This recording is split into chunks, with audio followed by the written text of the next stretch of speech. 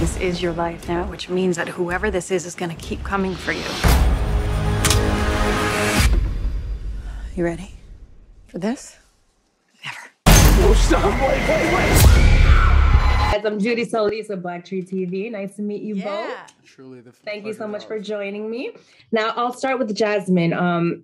In the film, you were able to provide, provide feedback and be a part of the process for your character. What did you decide to include that represented you?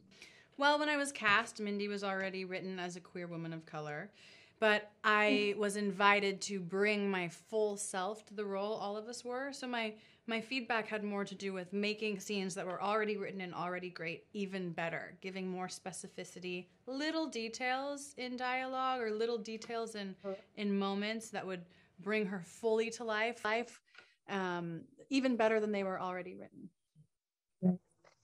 Mason, is he there? Yeah. Yeah.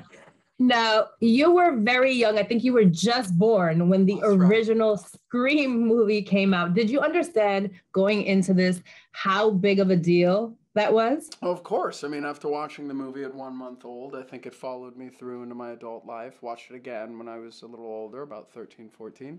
And it quickly became my favorite horror franchise, following each installment and watching it as I got older. Finally being a part of the newest installment, I feel a sense of humbleness. I feel grateful to even get to speak on something as monumental as the Scream franchise. So, how did it feel for either of you to work with these legacy characters and to have to be part of the new generation where you're actually introducing it to a new audience, but still an older audience as well? Jasmin, you want to feel this one? Yeah.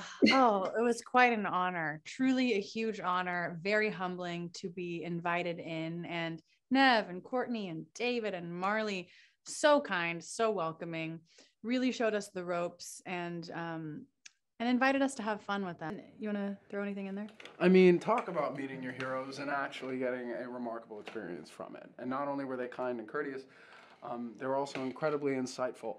I felt as if I was in acting class every day, just listening or watching, and all you do is just hope that you can take something and apply it to your own performance in the long run.